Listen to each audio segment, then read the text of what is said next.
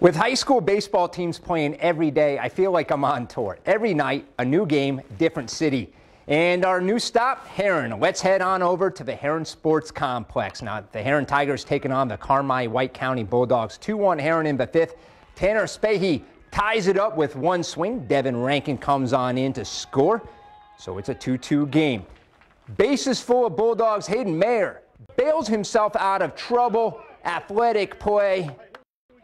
Still tied at 2. Now Cameron McEvers gives the offense for Heron the lead back in the bottom of the fifth, making it a 3-2 game, and Heron holds off Carmi-White County 5-4.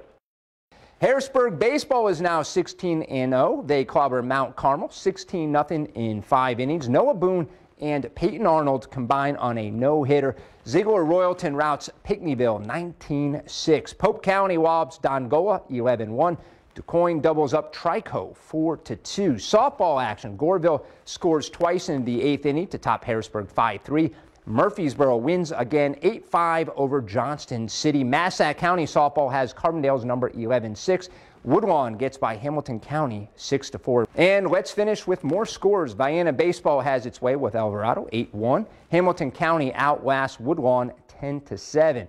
Softball, Ziegler Royalton crushes Gallatin County 18-0. Cesar Valier knocks off West Frankfort 10-4. More softball, Nashville runs past Benton 13-2. And Fairfield trips up Weber Township 7-1.